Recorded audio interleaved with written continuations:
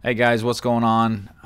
Thank you for clicking on the video. I just wanted to make a video just so I can, persuade people. It's a scary time right now. You got a pandemic still lingering, and it's very important that everyone gets tested for STDs. Okay? So I'm not just STDs. Like, you get tested for other things like autism, ADHD, milk allergies. I mean, it's all crazy stuff, right?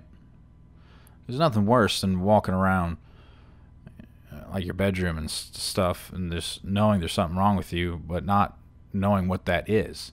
You can get tested for pretty much everything, and the tests work. Now, majority of the things that you can get tested for, apparently there's no cure for. So at least there's a peace of mind that you know what's wrong with you. But yeah, you're gonna have to live the rest of your life until they find a cure for it. But that doesn't sound...